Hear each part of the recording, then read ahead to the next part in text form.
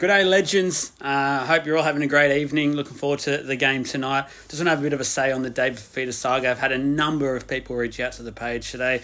It's been great to talk some footy. That's not part of the Parramatta Eels. It's a page that we do everything about rugby league. I love talking any club matters, and obviously this is a big one. David Fifita, the Gold Coast Titans, and it seems like the Sydney Roosters that he is now signed for.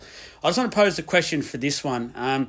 I know a lot of the fans are very angry and frustrated towards David Fifita himself. It's quickly turned. It's amazing how quickly it has turned.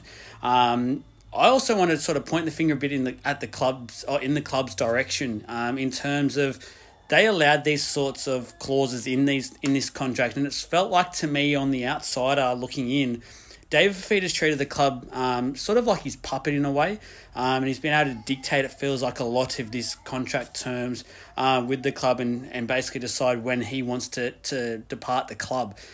For the Gold Coast Titans, they really need to have players there that want to be there and they genuinely want to be there.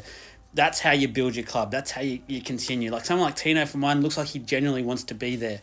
I know there's people talking about him and potentially what this means for his contract moving on, but he looks like, to me, someone who actually loves the club and loves the people that the club is about. Dave Fifita, for mine, it hasn't seemed like that has been the case for especially the last 18 months, maybe 24 months. It's always been about David Fifita, but in saying that, the club has allowed that with all these clauses, which have just been crazy.